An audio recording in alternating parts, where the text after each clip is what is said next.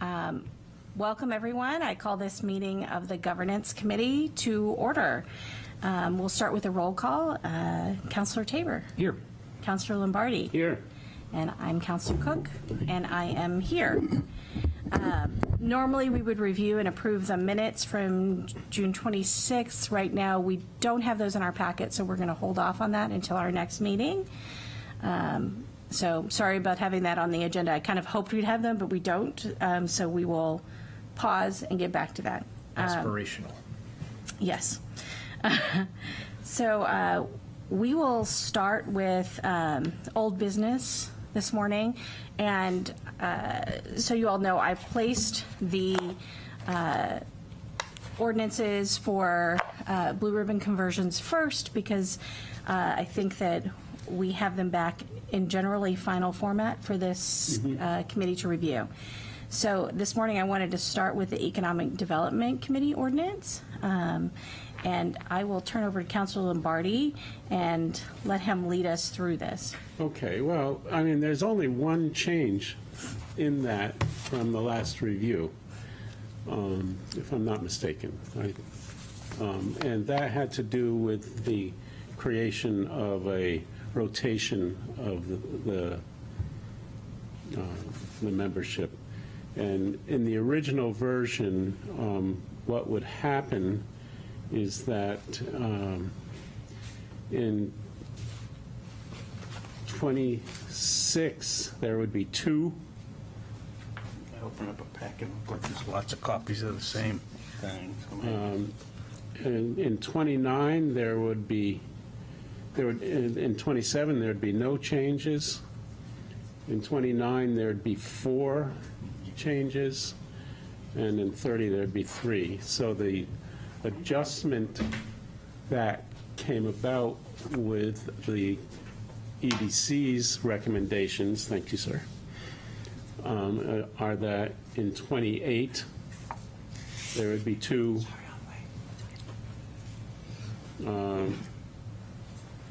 In 27 there'd be 2. 29 there'd be 2, and 30 there'd be 3. So that's what that adjustment does. And I got them a little bit out of order, but so that really corrects it. Okay. And so that was the purpose of that change. And there was that detail. If you took the time to go through that detail, you could see that. Yes. If anyone at home is asking about the detail, it's in the packet, but you'll see the information on terms that's listed in the packet. And what Councilor Lombardi is really describing is an effort to make sure that the terms are rotational and that we don't have everyone expiring at the same time. So that is the language change that's been added here, if I'm correct? Yes. Okay.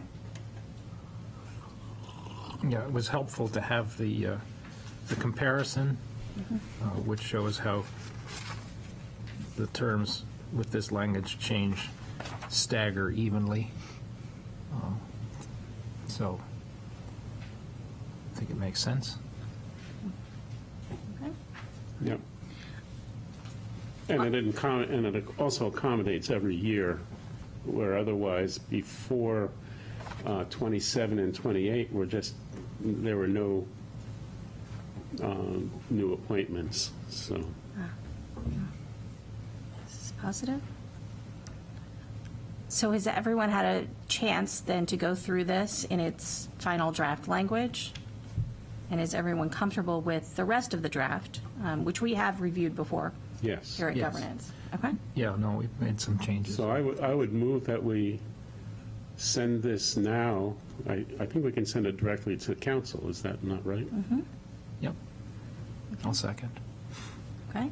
Any further discussion? All right. All in favor? Aye. Aye. Aye. All right. Unanimously move forward. We will put that on the, I will tee that up on the agenda for the council in August, for the first meeting in August. I will request a review then for the first review, that second meeting in August for first reading. Okay? The second item on our agenda, I'll go back to the agenda so everyone sees this, is the Arts and Cultural Commission ordinance. And as you will see here, I'm bringing us there. This was the language that we sent off to Arts and Cultural Commission, a request to review. Arts and Cultural Commission has been looking at this. This is a shift from their Blue Ribbon Committee to a permanent standing committee, from Arts and Nonprofits to Arts and Cultural Commission. The Arts and Cultural Commission has been meeting on this for now a few months, having these discussions, and they voted this last week to move this forward, and they wanted governance to take a quick look before it goes to the council. So with that, we have a guest this morning who I invited to speak to this. I can also speak to this, but I wanted to make sure that our guest had an opportunity to answer your questions. So we've invited John Mayer to come. Please come forward. And John served with me on the subcommittee for the cultural plan and the working group that specifically looked at language around a draft ordinance. I'll tell you a little bit about process so that you're aware. The Arts and Nonprofits Committee has a subcommittee, the Cultural Planning Subcommittee. And then in the Cultural Planning Subcommittee, there are task forces. And those task forces reported back to the Cultural Plan Subcommittee. Those task forces have been working on different things. The specific task force was working on an ordinance, a draft ordinance, and reviewing everything that was done by ArtSpeak when ArtSpeak existed. When they reported back to the Arts and Nonprofits Committee on the first occasion, the Arts and Nonprofits sent them back with recommended changes to the ordinance. The committee then, the task force then looked at recommended changes, brought them back to a joint meeting of the Cultural Planning Subcommittee and the Arts and Nonprofits Committee. And at that meeting, they finalized this language and then moved it forward with a request that governance look at it to send it forward to the council. Okay. So, yes. Oh, okay. I just a clarification before you get started, too, if I may. Mm-hmm. The language of the membership includes 4 members shall represent arts and cultural institutions. Mm-hmm. So does that imply that they do not necessarily have to be residents of Portsmouth? The individuals would not have to be residents. The institutions would. Because they're representing the institution. Yes, the institutions would have to be residents, and those institutions would be appointed, not individuals. Yeah. So the institution would send their representative, and that representative would not necessarily be the same person. It would be an institutional representative. So we're really talking about institutional membership in the same way like the Chamber of Commerce would have representation on the EDC. I think that's good because the arts and culture of this area is broader than just Portsmouth. Okay, and John, would you Sorry, like to add, go ahead. a few things Right, where we are? Okay. Thank you, Kate. It's been a pleasure to serve with Kate. I'm a member of the Cultural Planning Subcommittee, and as Kate mentioned, we broke the tasks of that subcommittee into different groups. So I worked with Kate on the review of what was called ArtSpeak. If you remember, ArtSpeak was a quasi-governmental body. It was a nonprofit, but it also served the city. But it sort of, it fell apart in a way. So when we started our work to review the 2002 cultural plan, it became very clear that one of our needs, or what the community needed, was what they call an implementing body, and some group that would have a degree of ownership over the cultural plan. and be able to play a role in helping advance whatever the goals were that were identified with that. Without ArtSpeak, Portsmouth doesn't have an implementing body like that. So this is an attempt, as one of the primary responsibilities of the Arts Council would be to be the agency that sort of advances that work. But then other duties would be to coordinate, in general, activities related to arts and culture in the community. So there's a number of examples in New Hampshire that we can draw from. The New Hampshire State Council on the Arts coordinates a lot of activities of arts commissions that exist in different communities, and every community is different. I think as a starting point, the scope of work for this Arts Commission is pretty general and pretty obvious, you know, in terms of needs. So for those who don't know me, I've been in Portsmouth for 25 years. I was curator at Strawberry Bank.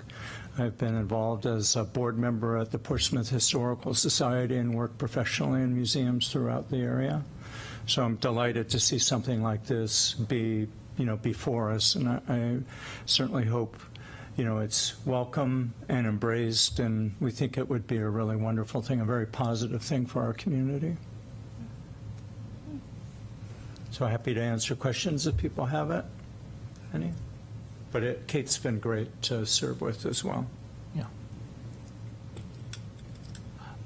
In the definitions, we've got visual arts, musical arts, theater arts, cultural community events, historical preservation, and education. Should we add poetry and written word? Oh. We've got a poet laureate. We've got. We used to have poetry slams. I don't know if we have them anymore. We used to That's have a William good question. Shatner Beat Night. Okay. Huh. Yeah.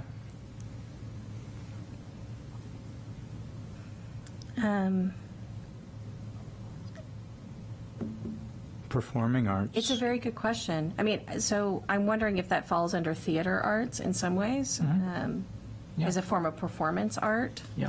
I mean, we Suppose could you- just add performance art. Well, or you wonder if poetry is literary arts. Yeah. Yeah, I would just, Literary and performance arts. Yeah, or whether there should be a general statement that would be open for arts that we haven't imagined. Because I'm sure people could say, well, I'm a video artist, or, Right. you know, there could be other forms of art. yeah. I mean, I think the spirit of this is to be as inclusive as possible and to recognize that we aren't going to know everything, Right. and yet to be able to respond to the interests of the community. I think that the term cultural community events was designed to capture things that you would not normally consider, like Pro Portsmouth events. Right. Well, we have authors in Yes. Portsmouth, you know. It's, Yeah. Exactly. So you could include a literary and performance arts reference, Yeah. if everyone thinks that that's reasonable. There's quite a tradition there. Definitely. And we don't want to be exclusive. I think we want to be supportive and inclusive. So, and I'm sure there are more, Yeah. Right. or will be more. Right. so we can insert the language then, say, after theater arts, comma, literary and performance arts, comma, cultural community events. Yeah. Okay? Yeah. I should note that arts and nonprofits and the cultural planning subcommittee do not intend for this to come back to them. So they're comfortable sending it forward. So, and they knew that governance might make some changes. Okay. So, Just a little logistical question at this point. Are you as chair keeping track of the changes you're going to make? yes. We can then have them typed up in the legal department. Okay. So this is a good kind of comment that says we haven't gone far enough. You'd like to see more. That's wonderful. I think the key element here was defining membership for the group. They wanted to make sure that they had 4 members from institutions, 4 individual artists, or so that we didn't leave that group out, and 4 members that were patrons or supporters of the arts. And so that you had a nice balance on the committee and that no one group dominated discussion. That was a lot of the lesson learned from ArtSpeak. And then they made sure that there was a city council representative and the city manager's representative on the committee, because they wanted that tie back so that they would always kind of have an idea of what was feasible within the city. Because this really sets up, it's a committee. It's a commission in the same way the Economic Development Commission exists. So that is the vision here, is that it is a city committee, not an independent acting agency. So in the way that ArtSpeak raised funds, this organization would not be able to. This is truly a committee of the city and should function as such. Yeah. Because the spin-off and need to raise funds was fatal. Exactly.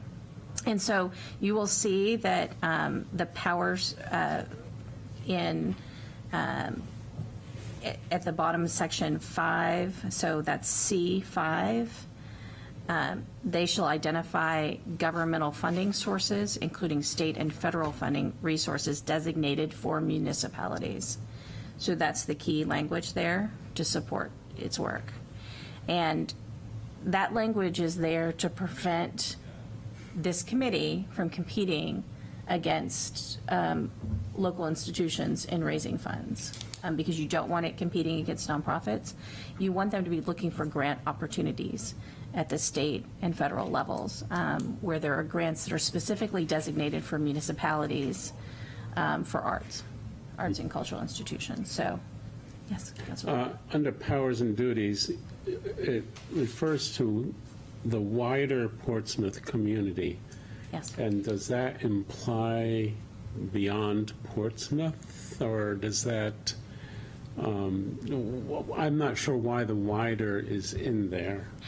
The wider is there because the Americans for the Arts study, which is conducted by arts and nonprofits, is a regional study.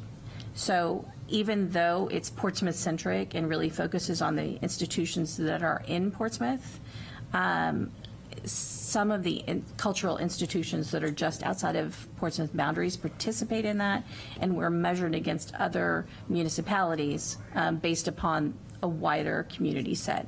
You know, New Hampshire is really unusual in the nation in the sense that we have other communities that bound right up against our boundaries, whereas in most parts of the country, you have a community and you have a county, and you don't have cities right up against each other. So this is envisioning, you know, it's Portsmouth and Portsmouth's immediate cultural institutions in the surrounding area. I should note that when we do the Americans for the Arts study, we don't survey institutions in Kittery, for example. Okay. But in fact, we really survey institutions in Portsmouth, but a lot of the patrons of the arts are not from Portsmouth. Mm-hmm. So you get a lot of surveys from people who live in Kittery and Rye and Northampton, and that's the goal, is to capture the fact that our arts and cultural institutions are not limited to just Portsmouth patrons, that we have an impact in this local region. And that's what the Americans for the Arts study also measures. So I think that's the goal, is to make sure that we're not somehow in a situation where down the road somebody says, well, you can't do surveys of anyone who's not a Portsmouth resident, because that's not the way the Americans for the Arts study works. So, and that's a national level study that is done. I think another aspect, and I probably said it better than I am, but the economic benefit of a vibrant arts community doesn't just end at the boundaries of our town. So as a coordinating body, having awareness and being able to coordinate within arts that are happening regionally would make the work of this commission stronger. I guess one of my, in the powers and duties, it says encourage, support, but later on it also talks about probably, funding sources and financial support. And so I just, I think there's a line there. And I guess I want to make sure that that's clear. Right. So the funding is Portsmouth-specific and not being used for organizations outside of the boundaries of the town. Yeah, I just think I that's, think that's a fair concern. yeah. And I think there are legal limitations on that when you receive funding for municipalities. So that has to be directed toward your municipality. So I'm not as concerned about that. What I'm concerned about is putting us in a situation where we can't, we're not thinking about artists that have left Portsmouth and moved to Kittery or Rye, or because they could find housing. But they No, do I understand that part. yeah, they do all their work in Portsmouth. So, so we need to be really mindful of, people have a studio here and they sell their work here and they're, part of, say, the Button Factory. That's where their studio operates. Well, just like anyone who comes into Portsmouth and works during the day, that those are Portsmouth artists. And so we have to be really mindful of that because we're losing our artists because of housing challenges, and we have been for 20 years. In fact, that was a recommendation that came out of the first cultural plan, was to look at changes to our zoning to encourage studio workspaces. That was also a recommendation that came from arts and nonprofits after the first year of their work in pandemic recovery, is that we need studio workspace, like studio living workspaces. That is something we still have not done to update our zoning code. Right. And we haven't invested specifically in artist live workspaces. Yeah. And so that keeps coming up, and it's in an effort to retain artists that have been here for years and Yeah. years, but ultimately have had to leave due to changes in rental pricing. So I think that that's what they're really mindful of. We don't want to lose what they bring to the city. Just a couple of practical housekeeping questions. Will the number of meetings a year be set by the chairman? Or is there a tempo of meetings you want to establish? That's a great question. If you do have a schedule, then if you need city resources or staff support, staff can predict when they need to attend or what they need to do. Currently, Arts and Nonprofits meets monthly, but that could be defined in the ordinance. You could put a line here that says the committee shall meet, or the commission shall meet no less than quarterly. Sure, something like, my thought would be careful you don't limit yourself in a way you don't want to. Yes. If the commission decides it needs to meet every week, it should meet every week. Right. So if you say the commission shall meet no less than Yeah, something like that. quarterly, Yep. then Right. you account for maybe in the summer they decide not to meet because their 4 institutional members are too busy for summer. And that's something that they've encountered in the Arts and Nonprofits Committee, is that they struggle to make quorum during the busiest times of the year for their institutional members. That's part of the reason the membership is defined the way it is, because when it's all institutional members, they really struggle depending upon who has a busy schedule at that time of year. Because that sentence implies the commission can meet as frequently as it wants, which is the point I was trying to make. Okay. So,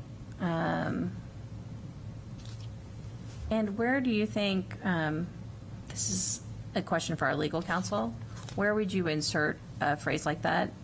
In membership and term, or? I had thought at the very final sentence of section A Okay. seems like the logical place for me. Okay. The commission shall meet no less than quarterly. Yes. Does that work for everyone? Yeah. Okay. Okay. Section A, end. And, I would assume the schedule would be set by chair. Right. But that, that would be my assumption as well. I think that, they didn't mention election of chair here because that is now going forward already. Covered. It's covered in the rest of our ordinance. Should note that. The one question that the committee came to us with a real question on here was, how do we address appointments, rotational schedule? Rotational. Now, this is not envisioning that current members get reappointed. Okay, so it's it's like almost like creating a new committee, because Arts and Nonprofits and the Cultural Planning Subcommittee will both sunset at the end of December. So those two entities will cease to exist. This replaces them. And so, So you insert terms there under the broader ordinance that we have. right, so then the question becomes, do we put a line in here about appointments shall be staggered, or upon first appointments? That's where I've asked legal counsel to give us some advice. Isn't that in our overall, in the, It is not, unfortunately, yet. So, well, then put it in. Yeah. so we can either put it in the ordinance itself, or you can put instructions at the end of the ordinance to the mayor around appointments, which we've done for cemetery committee, but that was mostly reappointments. So then the question becomes, where's the proper place? And I think that legal counsel is probably, This is going to need some work. okay. The sentence is, all members shall be appointed by the mayor for a term of 3 years. That is the language that has gotten us into problems in the past. Yes. Because the mayor makes an appointment when somebody resigns, the mayor makes an appointment when somebody leaves town. You lose your cohesiveness. And does he And so- appoint the remainder of a term? Right. But somebody gets 3 years, or? Yeah. So it's got to say what the committee wants it to say along the lines of what Councilor Tabor just suggested. right. So should after that phrase, should you have the initial appointments shall be made for 1, 2, and 3 year terms Sure, there are so many members. to create a stagger? You could create the stagger just by saying the initial round of appointments shall be. Thereafter, all appointments shall be for the remainder of any unexpired or term. Okay. So you've got a formula. Okay, so let's go through that language one more time so we make sure we get it correct. Well, you can decide. Okay. If there's going to be 14 members, then, and the mayor's going to make initial appointments, you could, after the initial round of appointments, they're all going to be for 3-year terms. Yes. So you say something like, depending on what you want, the mayor shall make initial appointments as follows, 4 members for this, 3-year terms, 4 members for, whatever comes out to 14 numbers. Yeah. So a total of 14. So 4 members for Yeah. 2-year terms. And one What, of them is going to have 5 members. 4 members for 1-year terms. Yeah, I think 14 some kind of a number that doesn't, It doesn't work. it's not going to divide into Well, 3. well, it does. It's 12. It's actually 12, then a city councilor and a city staff. Oh, that counts, okay. They're part of the Okay. membership. So it's really 12. So it really works 4, 4, and 4. So the initial appointments, the mayor shall make the initial appointments as follows. 4 members for 3-year terms, 4 members for 2-year terms, 4 members for 1-year terms. Thereafter, all appointments shall, Be for 3-year terms. I should say all full appointments, all appointments shall be for Be 3 for the, yeah. year terms, or the remaining, Yes, that will work. what is it, the phrase, the remaining Unfilled portion of the term. unfilled portion of a term. And that allows for 3-year I would say term or unfi- filling the remainder of the Yeah, I term. would say unfilled portion of a term first, because that needs to be done first. Shall be, or for 3-year terms. Okay. So. All right, so now I'm up to 13, though. We've got the 12 members that just got appointed the way you just wrote. And then, one city councilor shall serve in a term corresponding with his or her term of office. So that's up to 13. Then the city manager or their representative shall serve as an ex officio yeah, member of the gotcha. commission. Yeah. Don't you want to make the language about filling the remainder of terms stronger, or prohibitive, saying,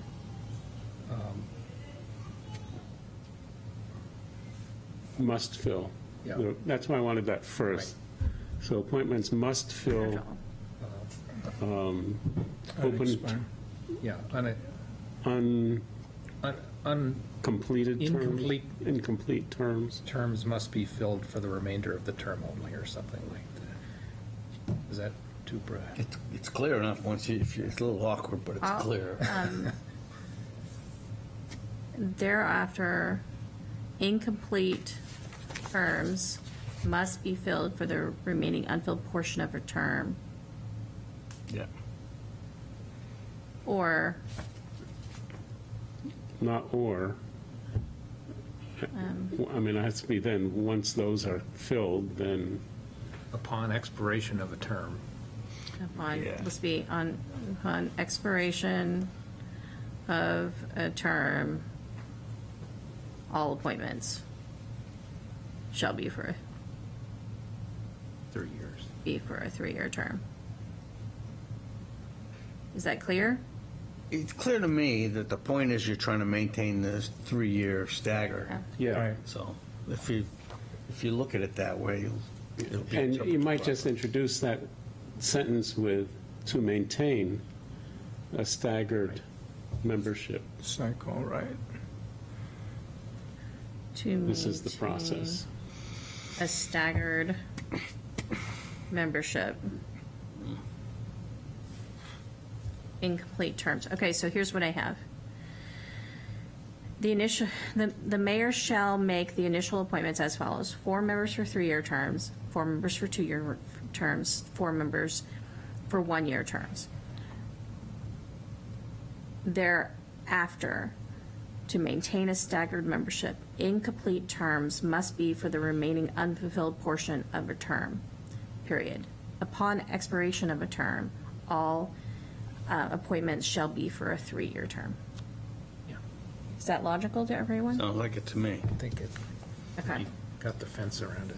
Okay, and so we will take the language out, all members shall be appointed by the mayor subject, we can say all members shall be appointed by a mayor subject to the approval of the council, period. Yes. And take out the for a term of 3 years, and insert this language in there, that section. Does that make sense? Yeah. In section A? I think Okay. it does. And that answers the question that they came forward with, and they'll be happy with this language. This is exactly what they were trying to achieve. They just wanted to make sure that they had the right language to do that, and they were counting on governance to do that. So, thank you all. The only other, Yeah, go I'm ahead. not recommending this be changed, but have you considered, as time moves on, that you might not be able to get 12 all the time? And you might want a range of, say, 8 to 12 or something like that. So that there's, like we found with the cemetery committee, started off at 24, but it was more practical to shrink it to fit the number of people who really were active. I just pose that for consideration. Most of the artists I know shy away from bureaucracy. That is a mild, gentle statement. It erodes their membership card if they're... It's interesting that the biggest challenge that we had was thinking about ways to limit the size of the committee, because we've had too many volunteers, not too few. That's good. Arts and Nonprofits is bigger than this.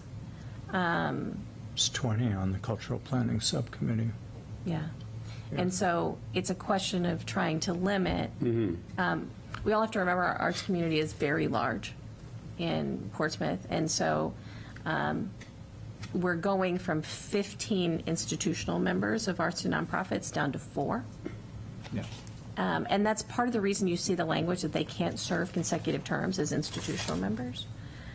Because the goal is to have a rotation of institutional members and not have the same 4 institutional members. Not just the big 4. Yeah. Exactly. So, so that there is shared representation there. And so I think the concern of the committee is not that we need an 8 to 12 range, but that 12 is pretty small. I will tell you that when we went back to them from the task force with this language to look at, it was originally at 5, 5, and 5. And so they took it down to 4, 4, and 4 because they were worried it was a little unwieldy.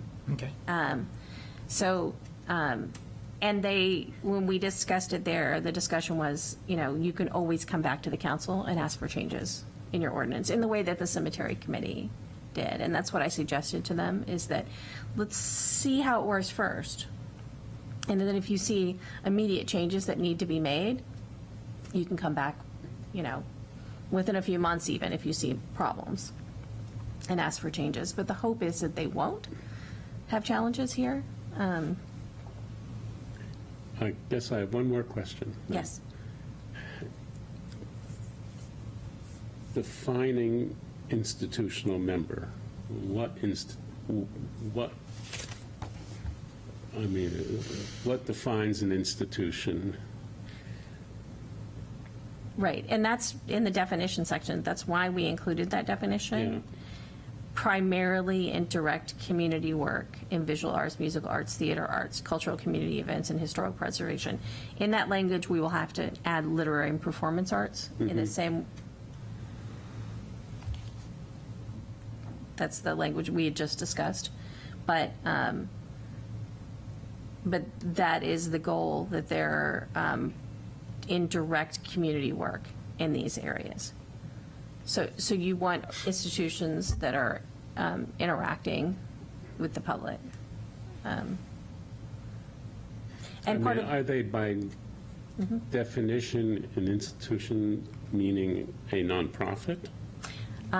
That's the reason we use the term institution and not nonprofit, is there were particular concerns about making sure we include for-profit institutions as well, because a lot of our arts galleries are for-profit, and then we have also major institutions like the Press Room and Jimmy's Jazz and Blue Club. They're also for-profit entities in the city, but are very active in performing arts in the community. So you don't want to exclude them, and that concern came from the Chamber of Commerce, that when we established arts and nonprofits initially, it excluded some of these for-profit institutions, and they have a huge impact in our community. Yep. Okay, good. I just wanted to clarify that. Yeah. So I don't know if they'll apply or if they'll be interested, well. but right. But we don't want to exclude them. Yeah. That's good. Think about things like Sirius Street Gallery is another institution that's. Or individual artists who are entrepreneurs in Exactly. their own way. it's hard to have a requirement that you're not-for-profit for institutions, then turn around and include artists who are not nonprofits Yeah. on the committee. Yeah. So are there any other questions? Sounds like it needs another run through the word processor. Chat GPT or whatever.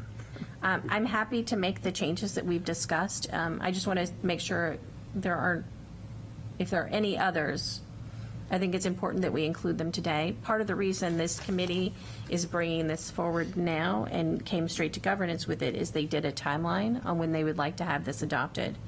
And when you look at the timeline of the council and you date backwards, so appointments take 2 meetings of the council, that's December. You need at least a month prior for people to put in applications, which gets us really back to October because of the scheduling of the November meeting.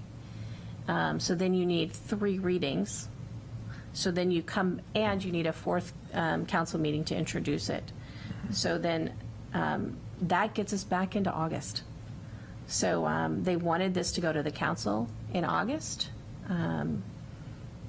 So that's the heads up I'm giving everyone. Yeah, and that's why we're seeing it now. So if we have any more language changes, I'd love to get them in here so that I can bring them back to governance for the meeting on July 27th, so that there's still a possibility that they can get this in. Noting that the reason they're looking at that timeline is that they're planning to sunset end of December, and they want to make sure that there's a committee in place to take over the work because the cultural plan might not be finished. Yep. So they don't want to be in a situation where there's no committee, No plan. and there isn't anyone to work with our consultants Yeah. at that time. So, And aside from the near term, I think the sooner we get a permanent arts and cultural commission, the better. You know, just because we have not had that for what, 6-8 years? right, since ArtSpeak sunsetted. So I think that's the concern. So, yes, Councilor. I wonder, because of this timeline and the other business we have today, if we might, suspend the rules and get public comment on this now rather than at the end of the meeting. I'm happy to do that. I'll take a motion to do so. So moved. Second? All in favor? All right. Aye. Aye. All right. Is there anyone from the public that wants to speak to this particular ordinance? Please come forward.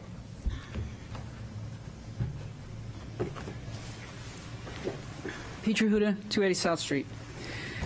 Some questions for you to think about. The first thing, down in an additional 4 members shall be appointed from the community of additional members. The recommendation here would be recommended. A lot of stuff isn't defined here, and basically you're having people in a committee actually appoint them.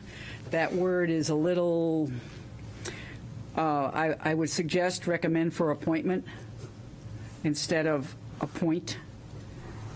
The other thing here, I understand this should be all-inclusive. Everybody should be considered equally. So I wonder how you are going to define the additional 4 members. As you just discussed, there is quite a large community here, and it was difficult to get down the institutional from, you said 15 down.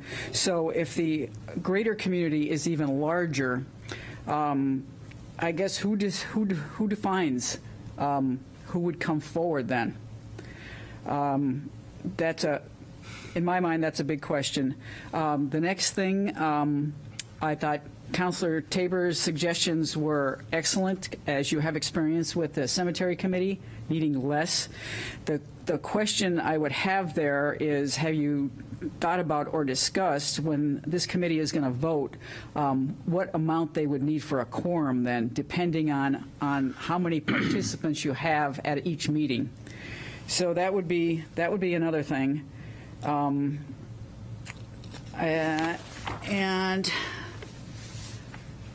on the second page, I think Councilor Lombardi addressed this, but the question in my mind on number 3 would be create a plan for attracting and retaining artists and cultural institutions.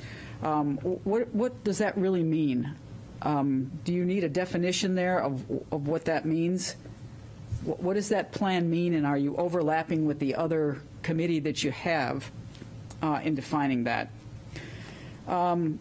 As you discussed, number 5, shall identify governmental funding. Maybe just instead of saying governmental funding, since you are looking at grants, maybe put that in the wording. Just a suggestion. The other question I would have on that number 5 is, will the amount of money going in here be considered in? I know we discussed the when the city actually builds, a certain percentage would be going to for artists and stuff like that. Is this where the committee?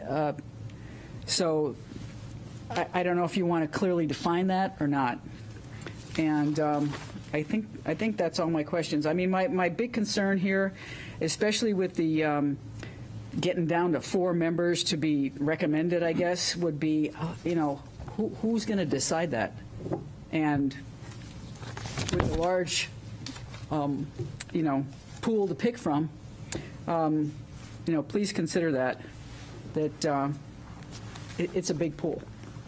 Thank you. Hope that helps. Is there any other public comment? I don't know if there's anyone online. Can't tell. Do I qualify as public comment? Have I already commented? You've already commented. Yeah. Give it a minute. We're going to go back to discussion. I'm checking online if we have anyone. I don't see anyone on Zoom. Am I wrong? I don't have the screen up. Like, I can't see the Zoom screen. That's what I was looking for. No. It's unfortunate. So I can't, there are 3 participants. Let me double check. Why don't you? I'm going to stop Yeah, sharing so stop I can sharing, see. Nope, there's nothing on Zoom. Okay. That was Kevin's sticking his head in. Yep. So I think that I'll close public comment on this issue. And is there further discussion from the committee? I thought Peter made some good comments on that. Recommending rather than Yeah, appointing. I thought the same thing. Yeah, and the funding, it just says governmental funding sources, and there are other funding sources as well. Okay.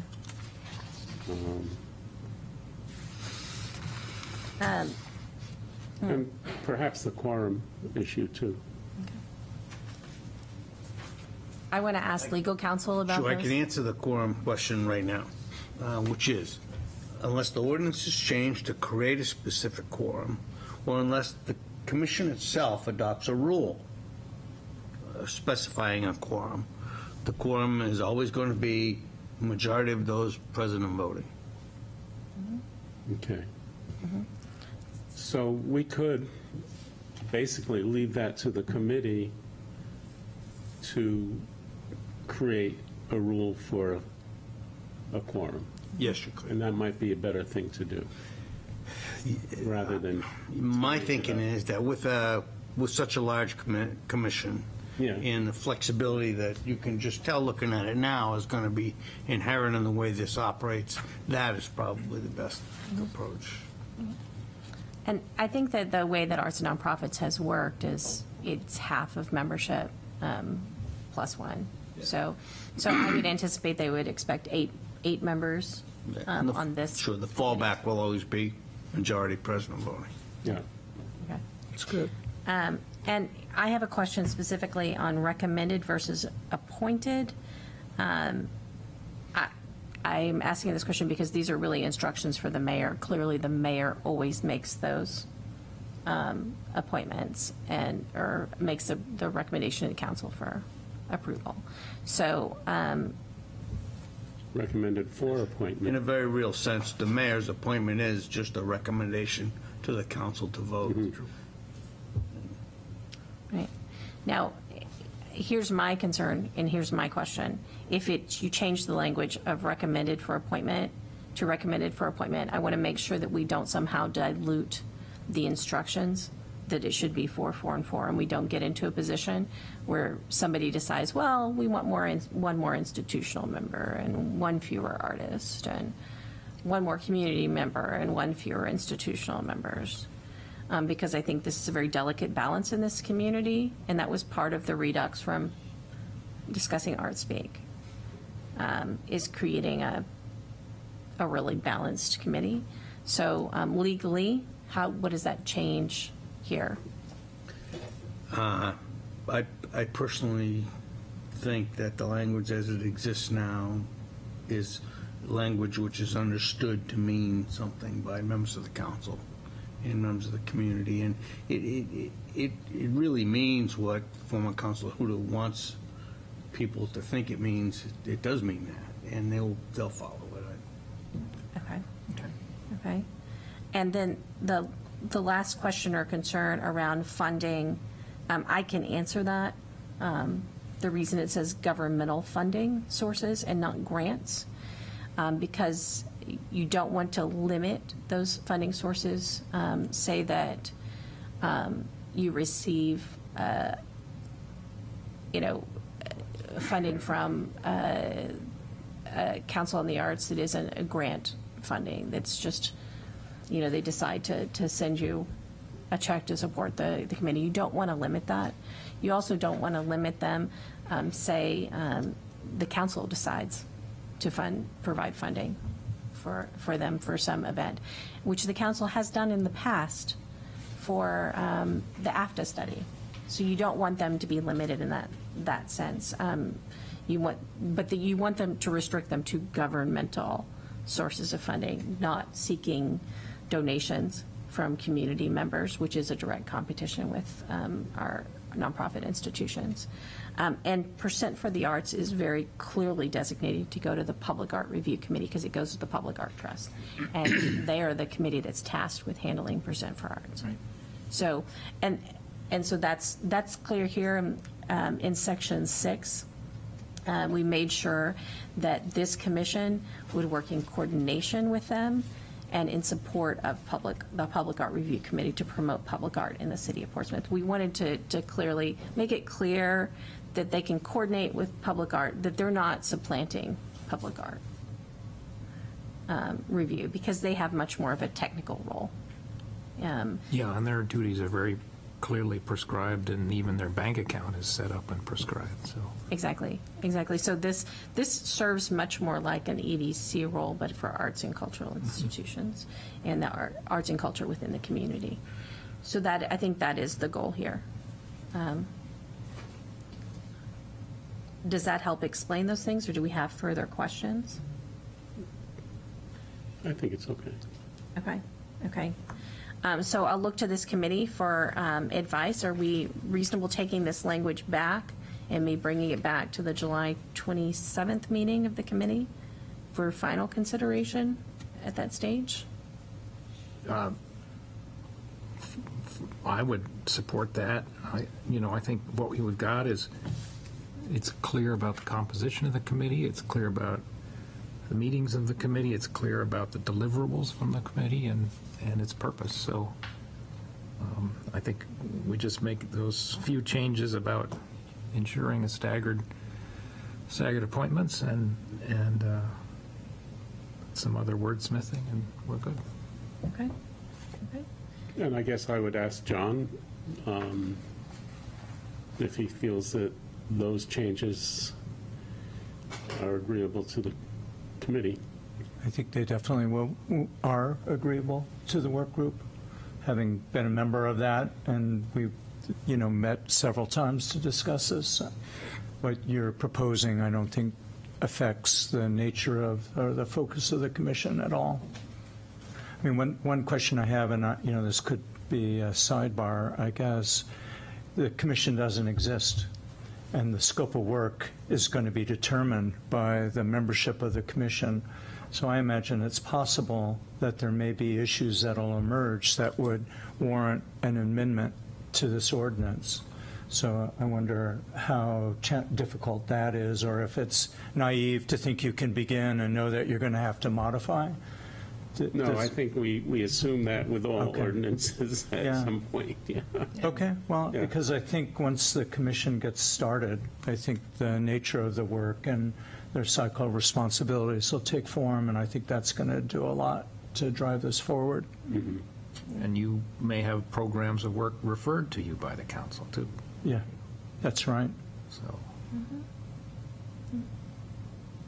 Any other questions? It's all a work in progress. It's all prologue, right?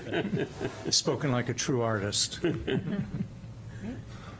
right, then if there are no further questions, we will make the requested changes, bring it back to the next governance committee meeting in final form. With those changes, you'll see them blue-lined in the next version, so it's really clear.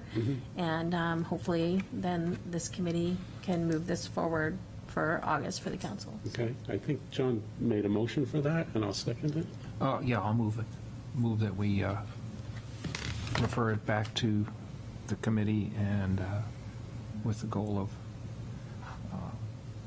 returning to the council in maybe not include that. I should tell you that the committee doesn't expect to see it again. They don't want to see it again. They don't have time to see it, and they don't meet until the end of August. Okay. So they're not expecting to see it. They just want it to They want it go done. from governance on. So I would move that we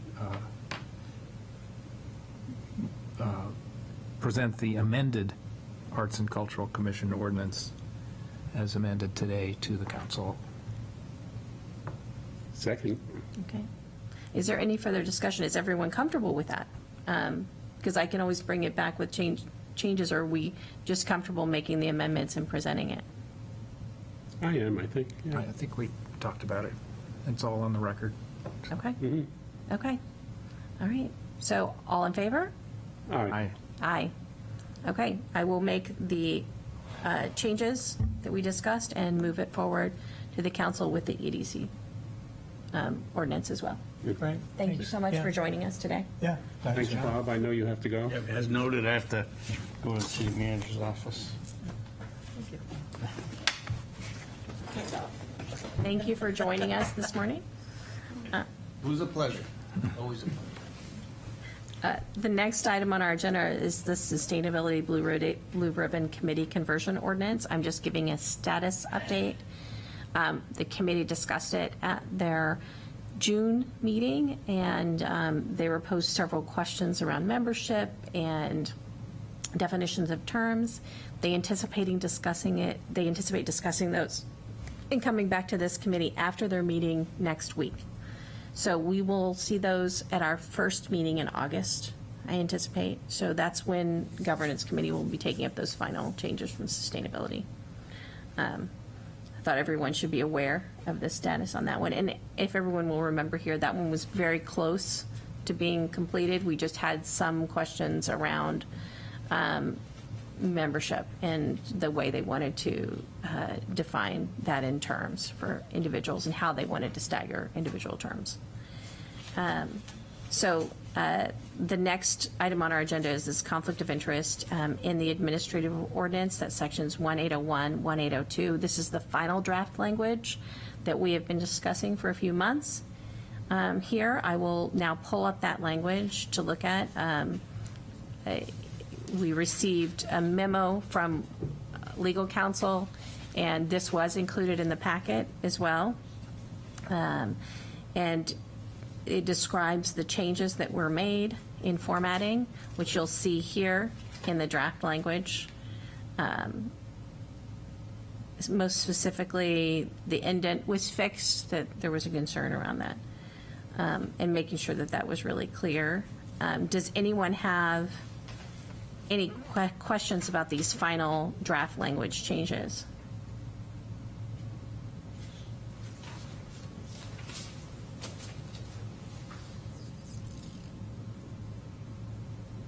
And I'll go really quickly for everyone at home. I'll make sure we go through these. There was a correction in formatting error.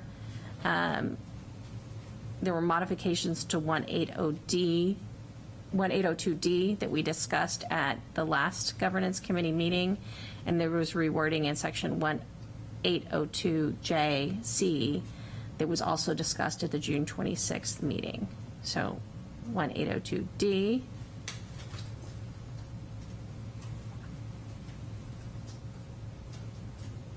Here's that language.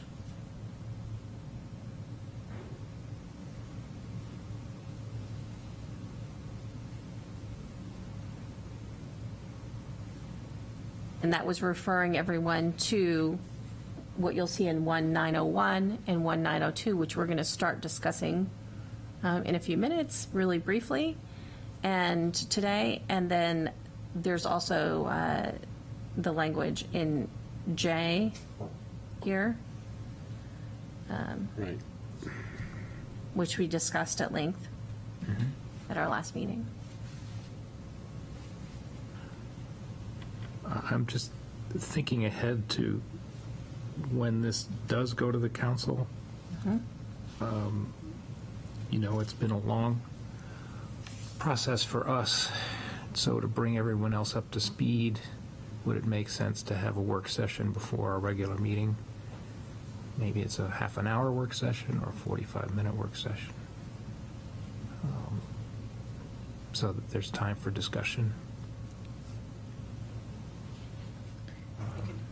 Put it on a council agenda as to bring forward with first reading with a work session. Okay. I think that's fair. I don't know if that's the right way to go or not. It occurs to me that, I think, the amount of discussion we've had. and this has been reviewed a lot, but not with the whole council. Okay. And, yeah, I think that's a reasonable request. Up to the chairman. I think it's entirely reasonable to introduce it that way to the council, because I think that it is going to be, while I don't feel like the changes are as significant as some would say, there are some important changes that have been made that the council may have a lot of questions around. And we can have, I think it's important for the council to have that discussion. How do we want to bring this forward? How do we want to address this? So a work session would be great. I don't want to add to anyone's calendar if that is not the will of the entire council, but I think giving them the opportunity to have that discussion and raising it would be helpful. Yeah, Yes. you could fashion it as a move to hold a work session, or in the alternative to bring forward to first reading. So if they read it and say, oh, well, this seems pretty clear to us, they could move it forward in the usual course. But as you say, if they think there's value in a work session, then it's kind of teed up, and that way, before we hold first reading, if there are suggestions that they would like to make to what you're bringing forward, we'll get those suggestions early in the process before it goes to first reading and second, et cetera. So you could give them the option. Give them the option. Yeah, because I think the three of us are probably ready for first reading, having been through it. Right. But you never know what the response is going to be. from the other 6 members of council for something that's a change to this section, and I wouldn't want anyone to be confused by it. So I think that is a very nice suggestion. Yeah, I'm just thinking of, we've had to learn about the difference between legislative and quasi-judicial. We've had to learn and wrestle with just the officer or elected official or family, what's the difference between a real conflict and the appearance of a conflict? Those are all the grounds that we've covered. Well, I guess if we have a first reading, then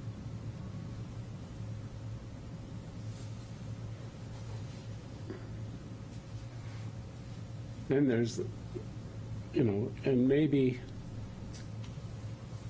I don't know, somehow put with that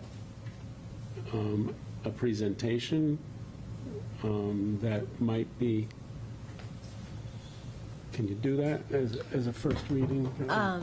Yes, we sometimes do presentations at first reading rather than second. We have flexibility that way if that's something that was desired. Rather than, having a separate, work session, I guess, is what I'm saying. That's another option. Yeah. I would be happy to talk with the city manager about asking staff to do that. And having a presentation, it would be from our legal department, I'm sure, on this issue. Right. And this is the companion piece to the changes we made in the Ethics Committee and its process. So, Correct. there's context to give it. Yes. And also, we anticipate, as you will see on the agenda today, that we will be working on a preliminary draft ethics policy that would also come forward later to address anything that is not legal in nature, so it would not be included in the ordinance, but it is recommended ethical behavior, which we've discussed prior. So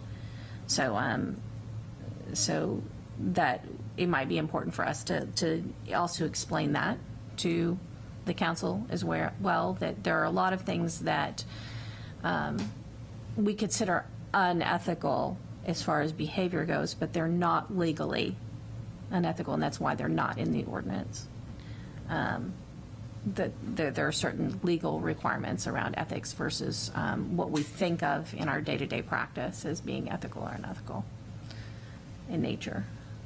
So explaining that difference, I think, would also be very helpful, which is this committee has benefited from that in ways that the council as a whole has not heard. I think that discussion, I think legal can provide Right. some real insights there Right. for the council. So what is the will? Do you want to still, Councilor Tabor, have a motion to bring this forward with a work session, or would you prefer a presentation, or how do we want to address this?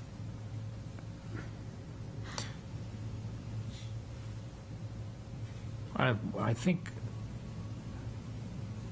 the presentation approach maybe streamlines it.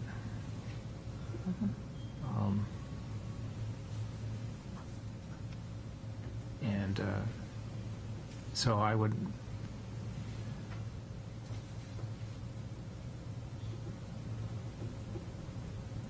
do we all think this is ready to move forward, I think would be the next question.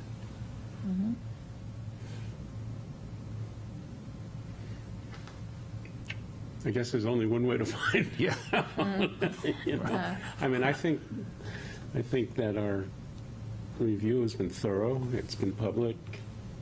Right. Okay.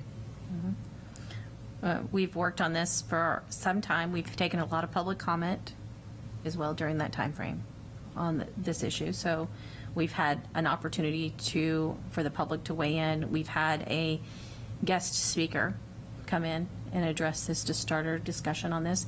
We will still be working on some of those suggestions that came from our guest speaker in 1901 and 1902, and also a council policy. Things like disclosures online, that would be more of a policy of the council, not in the ordinance. So a lot of this is what I feel like at this stage, this is probably what we could put in the ordinance, in this part of the ordinance. Some of those requests and changes will come in our further discussion in 1901 and 1902, which is on disclosures themselves, and how we disclose information, and making sure that we are including everything in that information that's requested as well. So. Okay, so I would move that we move this forward from committee to the council with a presentation. Second. Okay. Any further discussion? Okay. All in favor? Aye. Aye. Aye. Okay. This will move forward then to the council with a presentation.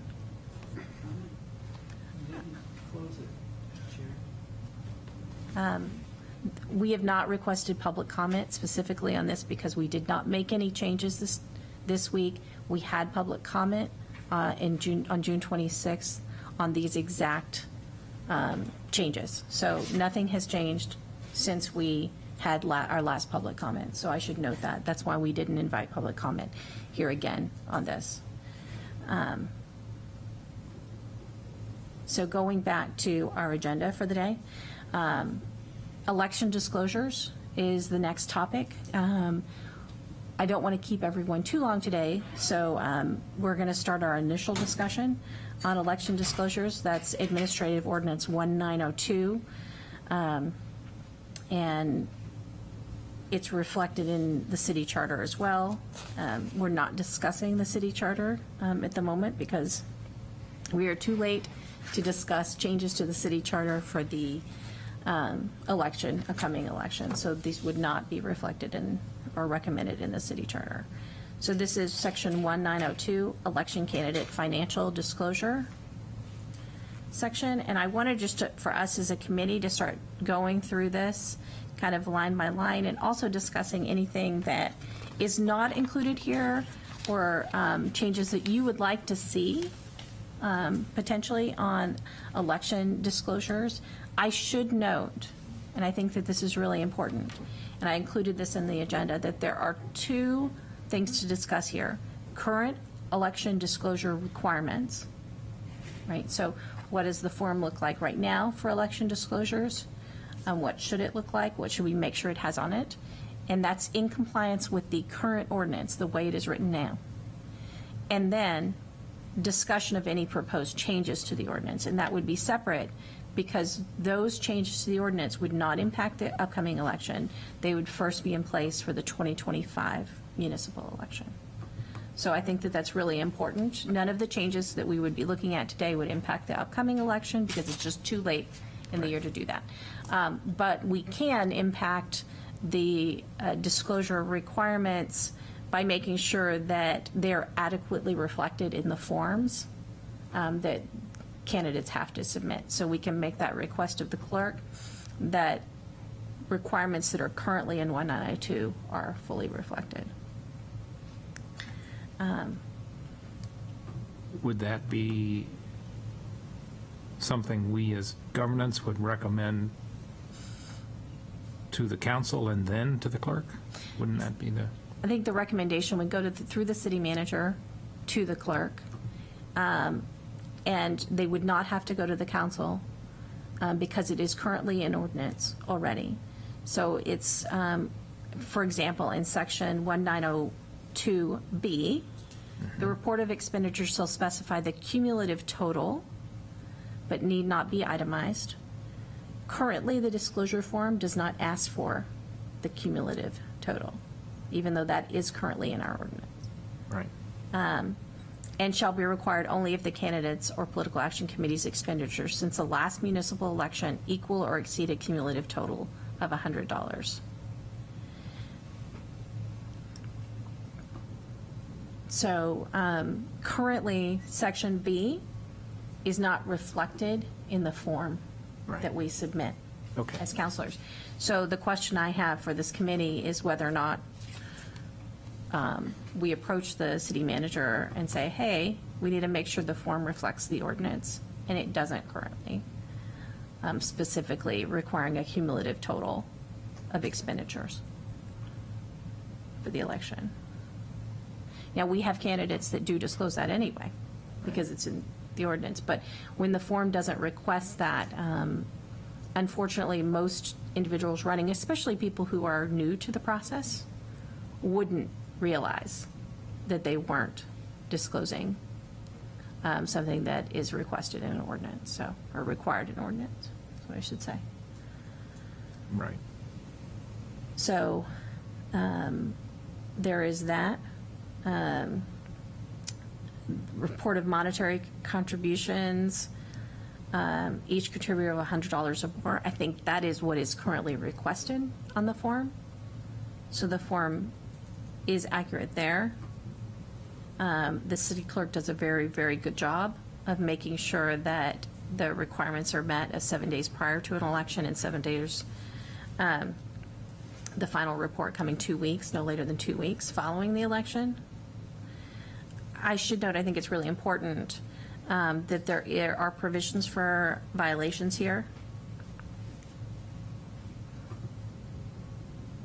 And that violation goes to the Code of Ethics that we've already worked on.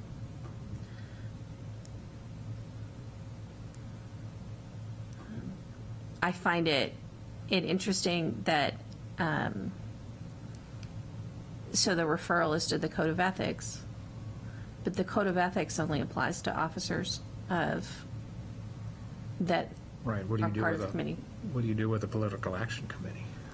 Right. A political action committee. So these are the kind of the questions I have. What do you do with a political action committee? What do you do with somebody who commits a violation who doesn't get elected? Yeah.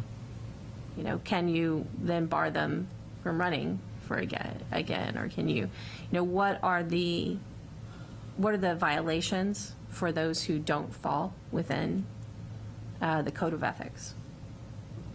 So that's something that we should probably consider here for changes for 2025. And it notes that the city clerk prepares those forms.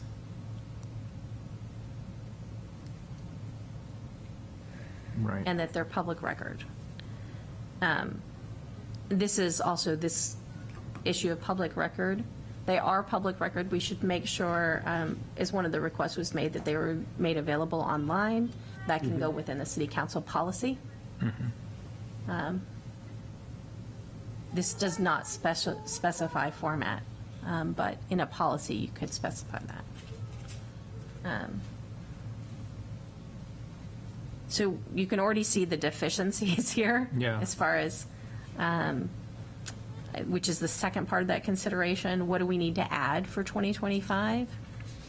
It's clear that Section B probably needs to be reflected, I think, in the forms. I would love to hear from both of you on that, because I don't feel that is really clear in our current form. Yeah. And I think our current form is pretty much the state's That's right. RSA recommended form. But our ordinance asks for more than that. Councilor Lombardi, or do you have the same sense? Yeah, I think that it is the state's. Well, I can't say that specifically, but that's my understanding of it. Would everyone here be comfortable with me discussing this with the city manager? I'd love to have a recommendation out of this committee to discuss with the city manager, so to make sure that our form reflects the current ordinance requirements, which are really sections B and C. Yeah, I'm comfortable with that. I'd also, we may want to have under an update under your name to the council, Okay. that we're looking at this, just so that it's as public as possible.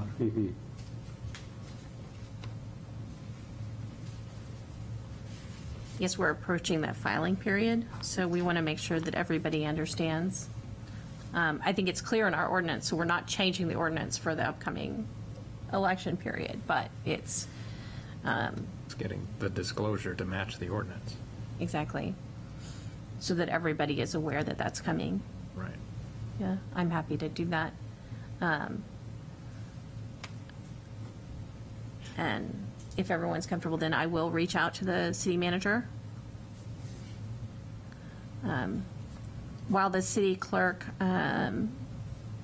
prepares all the forms, I should note that technically the city clerk works for the city manager. So that's why we always Yeah. discuss this with the city manager first. It's the city manager's job then to discuss it with the clerk.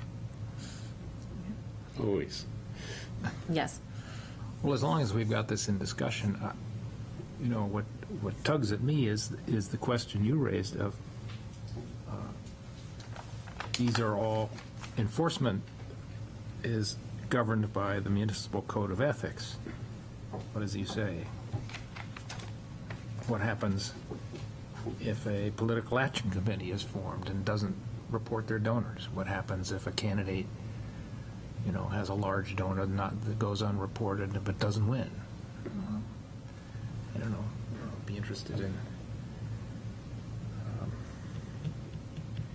any opinion from our legal department on that.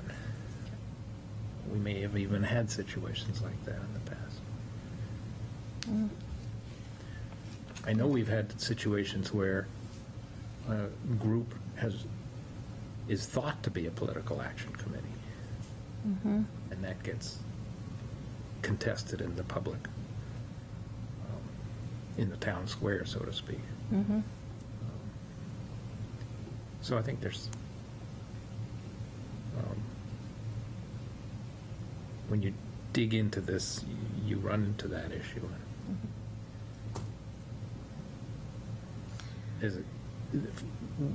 Right now, I'm not sure how there could be any finding of a violation or any enforcement for those situations. Am I wrong on that? I don't think so, but it's been a long time since I looked at this section. This may be more Bob's. Yeah, but it deserves a fresh look, because based on the plain reading here in front of me, I would concur with you without knowing. I know there are a whole bunch of laws at the state level with which I am not familiar, so there may be some remedies True. at the state level, and maybe they come into play. So I think you need a piece on that. Okay. So we can do that. But that was my hesitation. It's like Yeah, I agree no, with the plain reading. I think there may be some levers at the state level. Right, it's just a question we've encountered in discussion today. Yes. So. Well, and I think it's important to codify the requirements at the state level in our ordinance so that it's really clear to everyone who's running. This might be their first interaction with our ordinances, really, from reviewing our ordinances, because they've decided to run for office. So I think it's really important that it's very, very clear even what state law says on these requirements. From my reading, there's not a lot in the RSAs. So Perhaps by design. yes. So it's really important that it's very, very clear, I think. I have other questions I want the committee to look at as well around disclosures and gifts. What do we do with in-kind gifts during an election? Say, for example, somebody who prints signs and puts signs up for you around town if you're running for office. Those aren't your signs. You didn't buy them. You didn't spend the money for them, but it is a contribution, a campaign contribution. Should we have individuals declare those campaign campaign contributions, even if you don't know the dollar figure. I received approximately 10 signs that were placed on my behalf, you know, it can even be from an unknown donor. Right. But But on the same token, if you didn't ask for them, I mean, you have no control over that. But you could also have a candidate, though, that is entirely funded by an outside source, and that there's no familiarity with who the outside source is. But somebody could come in and bankroll a campaign to the tune of $2,000 or $3,000, putting signs all over town for them. And then that candidate wouldn't have to declare that they received that donation, even though it was a significant donation. I think that's something that we should think about and talk about. I think we should also talk a little bit about the $100 limit for declarations, because we should talk some about the spirit of the charter versus application when individuals ask for $99 donations so that they don't have to disclose their donors.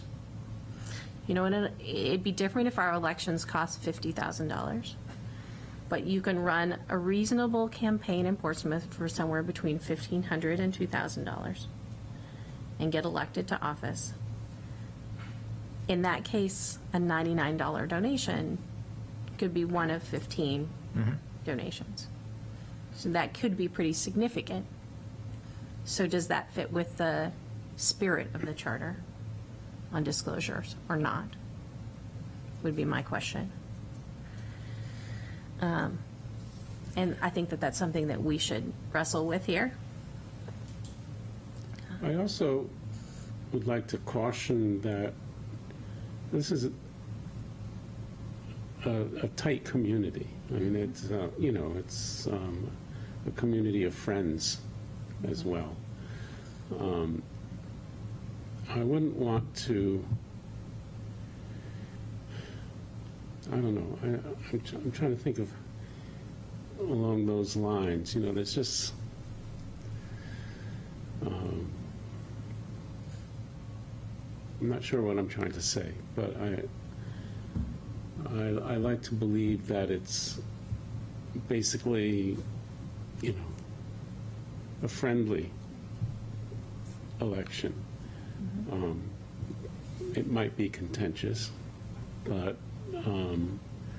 on issues, but I don't know.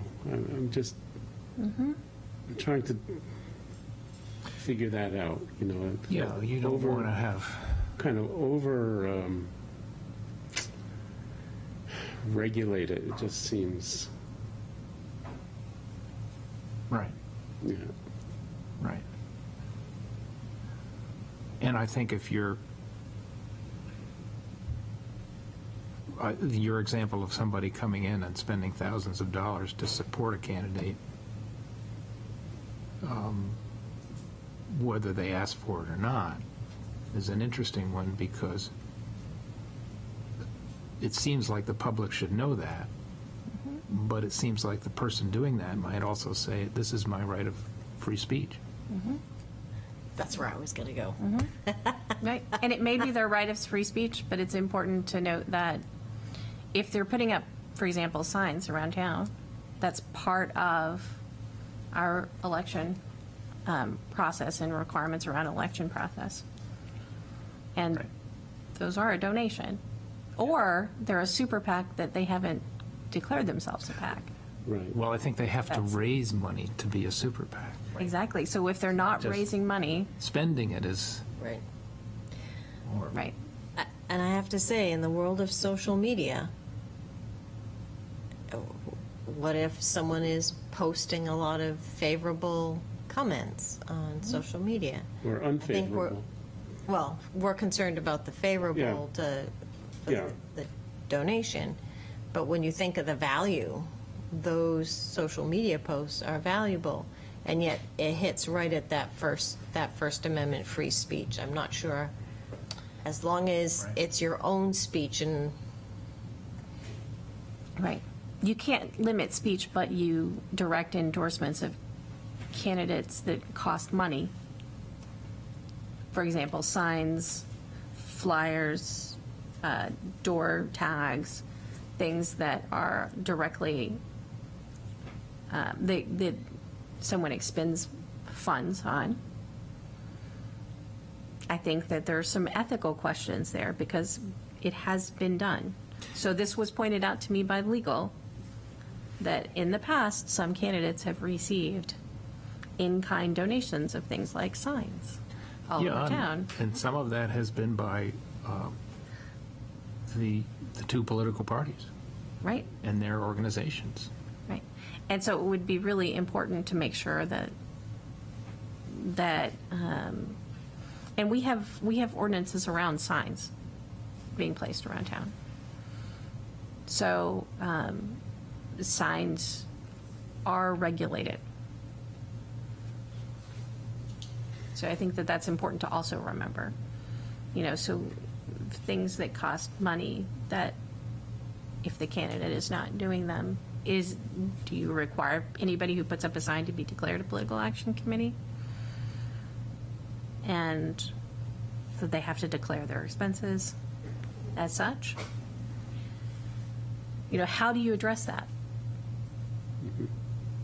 I think it's really important that, like, while we want to be in the spirit of wanting to be a friendly community, that it's really clear how candidates' elections are funded, even if they're funded with support from a political action committee or in-kind donations, so that we don't have accusations and lingering questions around funding as well.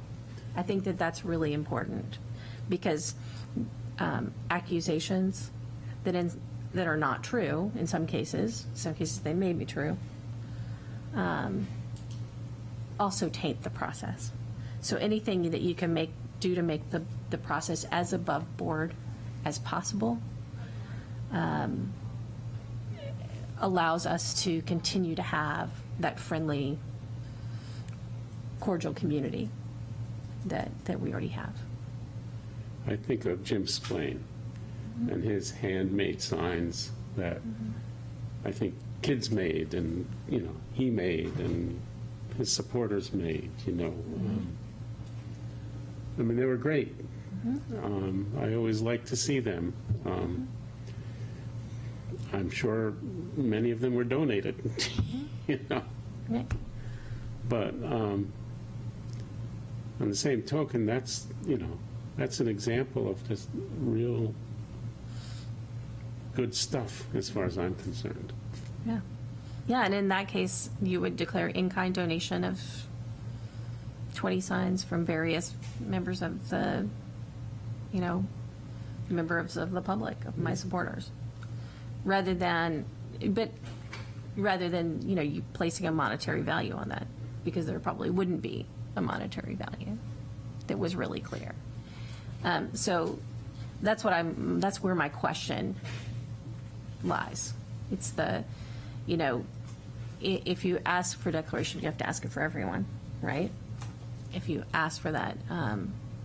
But you also want to be clear that people don't suspect that somebody is going out and spending $1,200, $1,500 on signs for you and putting them all over town. So, so in some ways, it's a way to also head off that suspicion, which in many cases is untrue. So, yeah, I think the spirit of our elections is that they're open to all, right? It takes $5 to file, or 50 names. That it's nonpartisan, and that we disclose who we get money from and what we spend it on. That's a pretty good start. I think it's fair to say that third-party money that gets into the thousands it's not that that can't happen, just that it needs to be transparent. The voters and the community needs to see who that is. And make their own judgment about that. If it comes from a political party, if it comes from a PAC, if it comes from, a private interest, that needs to be transparent so that citizens can judge for themselves. But we have the First Amendment. Yeah, I was just looking to see if I could find how other communities might be wrestling with this. I mean, I think it's a great thing that you can run a campaign for $1,500. Because that's 15 $100 donors. And that's, that allows pretty much anyone to run for school board or city council or police commission or fire commission. And that's the way it should be,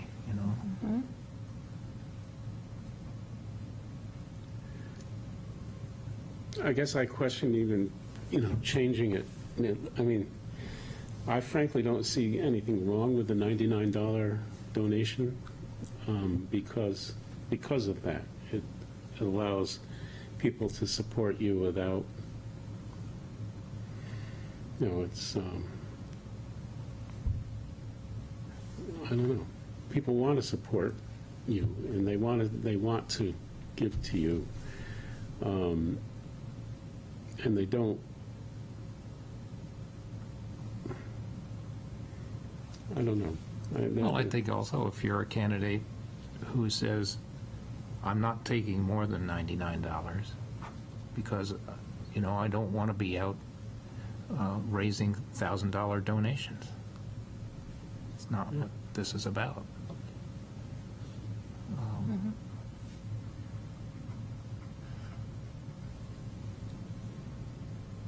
But I kind of pretty much self-funded. And then, but, I did get some donations, but, not everybody can self-fund. Right. So I guess that, it's nice to have a level in which anybody can participate without feeling exposed, I guess is what I'm saying.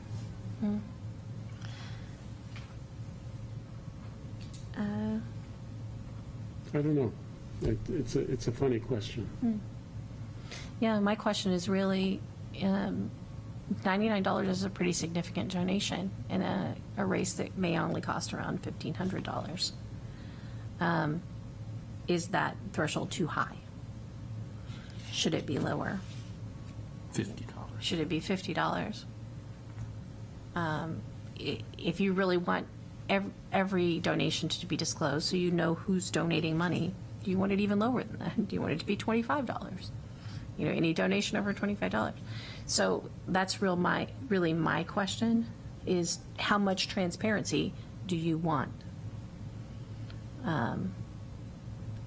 Because someone could run a pretty nice campaign with $99 donors and avoid disclosing anything about where they got their funds. So True, but how much big money is $99 that's going to affect how you act as a counselor? And I guess. a lot of my donors were my brother and my nephew. right. Well, I mean, I guess it depends on the counselor, right? If you're a person who cannot self-fund, that $99 donation may be really important. Yeah, So, that's right. yeah, we have to think about everyone and how that. That was my point, is that, I think Yeah, make it accessible Yeah. and easy to do. No, it's not easy to go out there and ask for money, too. I mean, to get, $100 donations,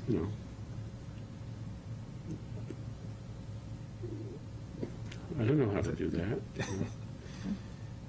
Yeah. So I'll just, whichever way you guys want to go, but there is another perspective, which if you are someone, for example, who works in government, you actually, because you strive very hard to maintain neutrality and want everyone who walks into your office to feel like they will be heard regardless of any political position, it does mean that some people who serve in government never donate to political candidates because of the required disclosures, so that one does not appear, no matter how strongly one might have views and support candidates, one just does not give, so as to really not be on record of holding a particular view, which would in any way, I know that I can maintain neutrality, but because of the appearance of it. So it's interesting because I see it from that other perspective of, transparency can have a chilling effect for some people. Yeah. Not because we want to buy a vote, but simply because of the nature, if you sit as a judge, or, there are, people who really have that, it's important for them to maintain that sense of anyone can walk into my office or in my courtroom and it doesn't matter what their political views are, that they will be heard fairly and impartially. And so it does create a rub. I mean, I get the value of transparency. So it's not to suggest anything. It's just interesting because there is that bit of a dilemma there. Yeah. Well, and that's really my question is that you could have an organization in town that really wanted a certain candidate to come forward to change certain rules or ordinances within the city. And so that organization got together and everybody donated $99 to bankroll this candidate. And so the candidate could be fully funded by one entity in town, individuals that are members of one entity with a specific goal to change something at the city, with $99 donations by individuals, even if that entity only had 15 members. But the goal was to get something specifically changed at City Hall, and nobody would know that except the candidate and the members of that private entity, right? Because it wasn't disclosed. So that's my concern. That's where I am on this. Is it just seems like $99 is a lot of money in elections that don't cost that much money. But I guess my feeling about that is if I had the developer and all his staff give me $99, I'd run like hell, I wouldn't. Yeah, right. Because if that gets out, you're dead. But, so I don't know. Again, I don't think this community works that way. And I'm sympathetic to the what the deputy city manager is saying. Somebody who's active in the PTA and needs to be seen as there for all the parents. All of a sudden you're seen as partisan, or a judge or an attorney in town.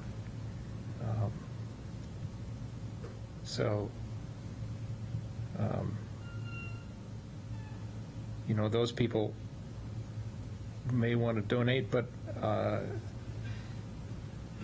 if we make it too stringent, those donations may not be there.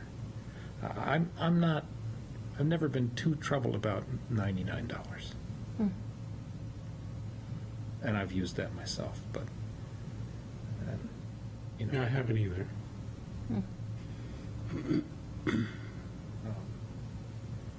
But it's an interesting question. Could some business or interested organization bundle it all? Bundle a bunch of 99s. We've never seen that. We don't think we've seen that. We don't know if we've seen it. Yeah, I mean, I just,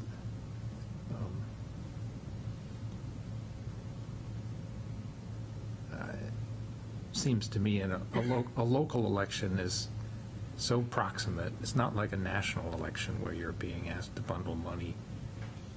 But a local election, wouldn't the employees say, that's not for you to decide?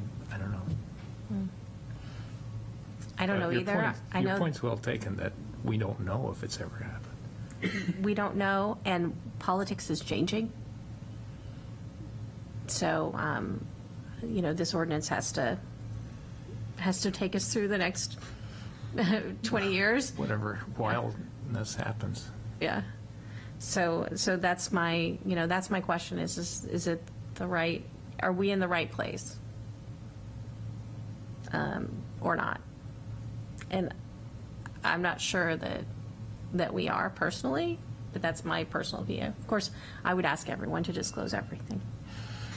But I always err on the side of absolute transparency. And if somebody didn't want their name out in public that they supported you, then they wouldn't donate to you. I don't think that it would have such a chilling effect that no one would donate. But I think that that's, you know, that's where I fall. But I realize that there are challenges that create some challenges for some individuals. So I think everybody has a different, you know, threshold that they're comfortable with. So I wanted to preview this discussion today. We don't have a lot of time left, so I was going to ask the committee to come back with specific suggestions at our next committee meeting of anything that we want to change. And I will go ahead and have that conversation with the city manager about the disclosure forms for this year to make sure they're compliant with the current ordinance. And then we can, if you have any concerns or recommendations, please go through this and wordsmith it, make sure it reflects what you think we need for 2025 and beyond, and come back to our next meeting to discuss that. And I'm sure the legal department will know some of our initial discussions here and can start working on some of those questions around outside entities. But the reason I'm cutting this off is I want to make sure that I introduce the next topic, which is under new business, and that is the City Council preliminary draft ethics policy, which we discussed starting at our last committee meeting. I also want to ask the committee to send me any suggestions you have for items that should be included in a preliminary draft ethics policy, so that we can start with some language for our next committee meeting as well. So these are the two topics really that we're carrying forward to our next committee meeting. So we're going to have a much more robust discussion on both at the next committee meeting. And I'd like to have some language that we can start with, and then we can go through for that. And I want to make sure we have time here for public comment as well. Are there any questions about a draft ethics policy now, or do we want to just hold off until our next meeting and where we have some draft language? You can't send those directly to me, by the way. They have to go through, they can go to our deputy city manager. Copy Cynthia. And copy, Cynthia Revelle in legal. They'll have to compile it. Does that work for everyone? Mm-hmm. Yeah. Okay. Are there any other questions about that schedule? Okay. And when we finish 1902, we'll go back to 1901. I thought it was important to discuss kind of in order of appearance, elections first and then disclosures once you're elected. That made sense to me, logical sense. And so with that, I want to open us up to public comment. If everyone's...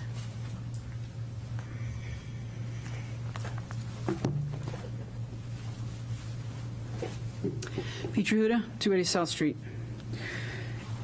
So first I want to address your denial for me to speak. Councilor Cook, I'm sorry I did not make your 626 meeting. I was out of the country. And to be denied the ability to speak because I couldn't be here is very disturbing. But I'm going to give you a heads up as to if this goes to the council, I do have some things that you do need to consider. The first one, and this is under conflict of interest, number 1802, number A. Number A says direct interest and indirect. That is in a conflict with Council Rule number 21, which only says direct. So you might want to look at that.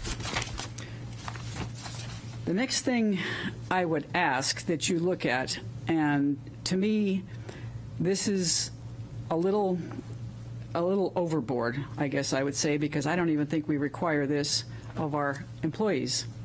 In number J, number A, you are asking volunteers who bring their craft and their education and their experience to be in compliance with all statutes, and governing case law.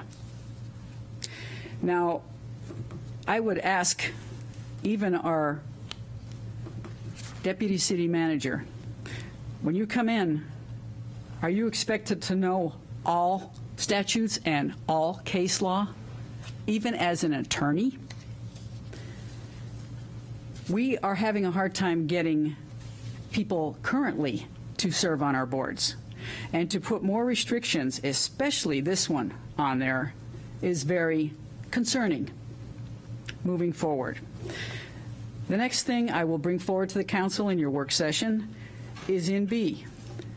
And there's a word in B, C, and D that are too encompassing and too broad, and that word is any. Avoiding any involvement in the application when a family member is participating in any way in connection. And the question is, who judges this? Same thing with number C, pending before any public body. In C, in D, the party in any litigation. This is way broad, and personally, I think it needs to be redefined. And since I didn't get the opportunity to discuss that and give it to you before you voted, I will move it forward to the council. Thank you. Thank you. Is there anyone on Zoom?